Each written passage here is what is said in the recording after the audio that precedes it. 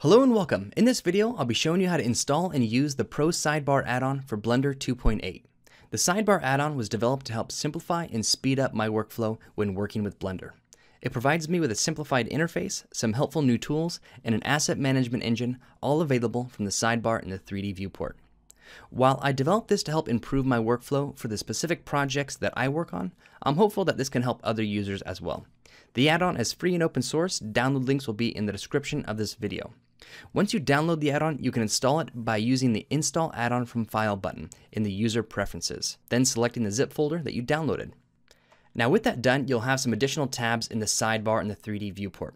You can access the sidebar by clicking this arrow icon here in the top right-hand corner of the interface, or you can type the N key on your keyboard. Now, before we start going through what's available here in the add-on, I'm going to go ahead and show you how I typically have my interface set up when working with new files. Now, I find it beneficial to display only what I need available in the interface. So I get rid of the animation timeline down here at the bottom. Then I collapse the properties panel here because I've moved most of the information that I would access from this interface to the sidebar. So you can see here if we go to the render settings, I've pretty much just moved most of these panels right to the 3D viewport. But in some instances here, like on the output settings, rather than going through all of these different panels and sub-panels, I've just organized the interface in a little bit more static way. This just helps me find things within the interface a little bit quicker. And so here, I'll get rid of the properties interface. And I also remove the outliner because I've moved most of what I need from the outliner to the different tabs here. And I typically only need this when I'm working with very complex scenes. And I'll just use it to organize some information and then I'll get rid of it. So by default, I typically have this collapsed as well. Now, one last thing that I want to point out about my interface is that I have another add-on that I'm working on called Interface Splitter that quickly allows me to open up other spaces. And so up here, this menu, Interface Splitter, allows me to just open up one of these spaces very quickly. So if I do want to access the outliner, I can just click on that and it opens up that interface and splits the interface in the same way every single time. And then I can quickly just collapse that space when I'm done with it. Or here, if I'm going to be doing some UV unwrapping, here if I have this selected and switch to the UV editor, that just splits my interface in half so I can use the UV editor for what I need it for and then collapse it when I'm done. Now the Interface Splitter add-on is usable as it is, and I'll put the download link in the description, but I plan on adding more features to make it more customizable. But I'll create a video for this as I get further along with development. So now that you understand how I have the interface laid out, let me go and open up a project that I'm working on, and I'll walk you through each of the tabs here in the sidebar. So this is a mock-up of a recording studio that I'm planning to build in my garage. And this is nowhere near done, but this is a big portion of what I use Blender for, this type of visualization. And I typically have a bandmate or a builder sitting next to me, and we can work in real time, trying to figure out how the space should be laid out, what materials or lighting would work best. And this is another reason why I pretty much get rid of as much of Blender's UI as possible. I find that I work much faster when the UI isn't cluttered with a bunch of different properties that I'm never going to use.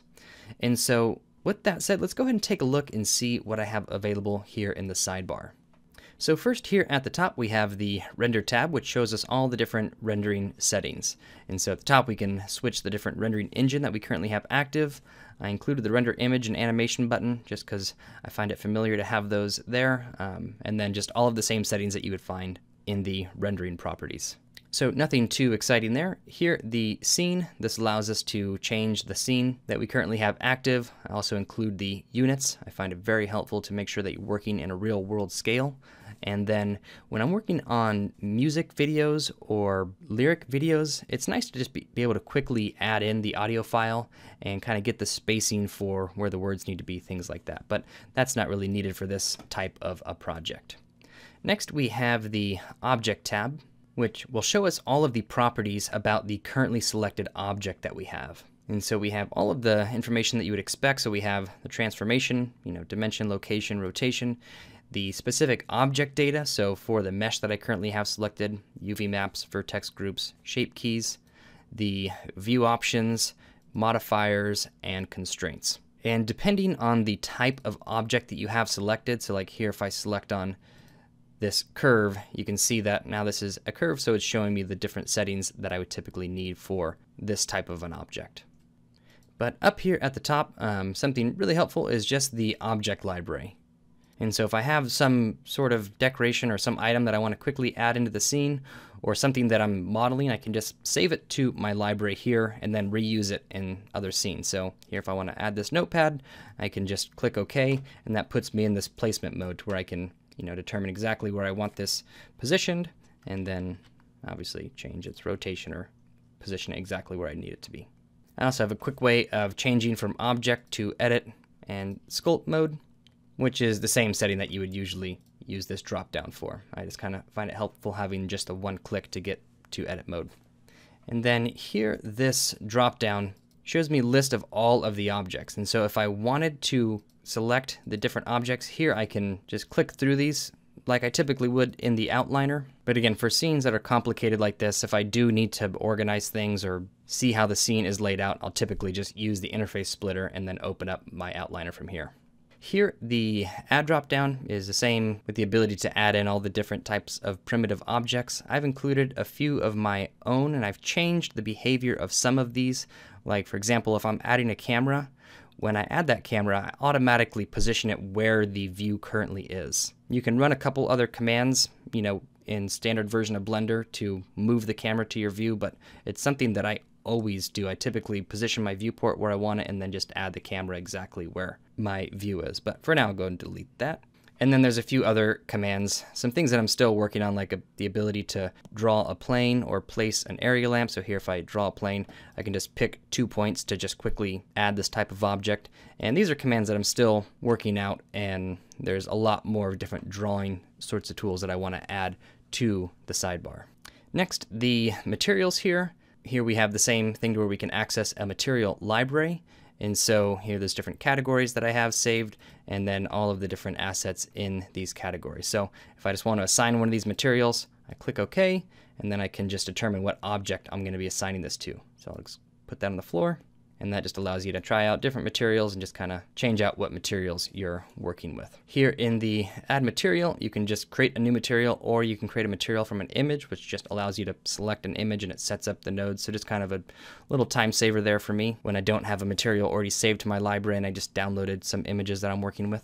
Here, this first panel shows all of the materials that are currently in the file, which I find it really nice just to be able to see, all of the different materials that I currently have loaded. Here I can delete out certain materials that I'm not using anymore. I can change the name of the selected material that I have here, and then there's also different settings that typically apply to the Eevee rendering. So if you want to add transparency, things like that, I just put some different settings that you can access right from here. And then of course we have the information for the currently selected object. So here these will show you all the different material slots that are on the material or the object that you currently have selected, and this pretty much behaves the same way that it does in Blender.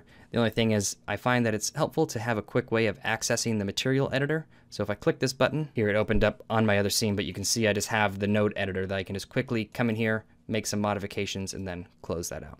And of course, if I'm doing more editing in the node editor, I'll just go ahead and split my interface and just open it up from the interface splitter. Here, the world tab. Here, this allows me to add in different worlds, so I can just add in a default world or a default sky world, or if I have an HDR already added, I can just select this option, which allows me to browse to an HDR that I already have loaded, and it sets up the nodes in a way that makes sense.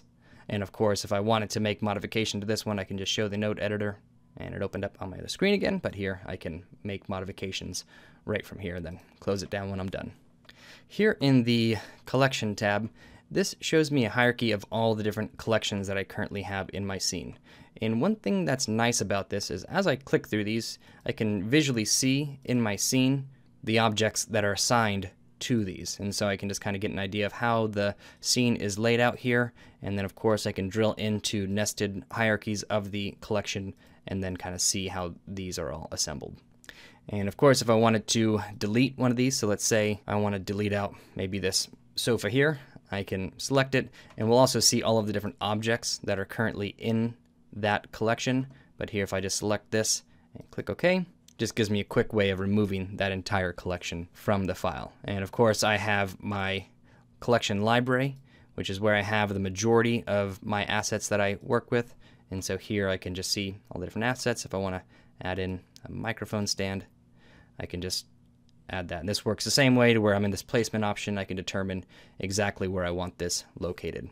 And here in the collection hierarchy, you can also hide different collections. So if I want to hide all of the Archipack objects, Archipack's really great because it puts all of the objects in their own collection. You can see I can just click this eyeball icon and that removes all of that information, which it's helpful for me, like if I'm trying to plan out where studs need to be placed and positioned. Here I can quickly hide any geometry to plan that out a little bit better.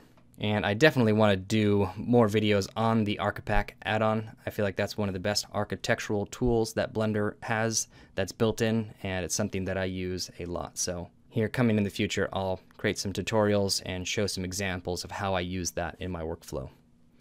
So moving on here, in the View tab, here, this has a lot of the same information that Blender already includes. I put the view layer in here, and then there's also view layer information, but a lot of these panels are already included in the default version of Blender.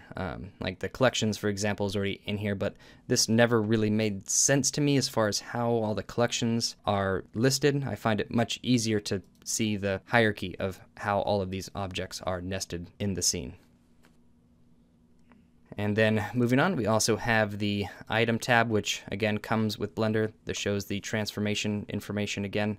And then we have the tool tab, which shows the currently active tool that you have selected, which again is something that I don't really use that much, but again, just keep the default that Blender has. So this was just a quick look at what's available in the Pro Sidebar add-on. And this is something that allows me to build my own interfaces for the projects that I work on. And rather than keep all this on my computer, I figure why not share it and hopefully help someone else out there.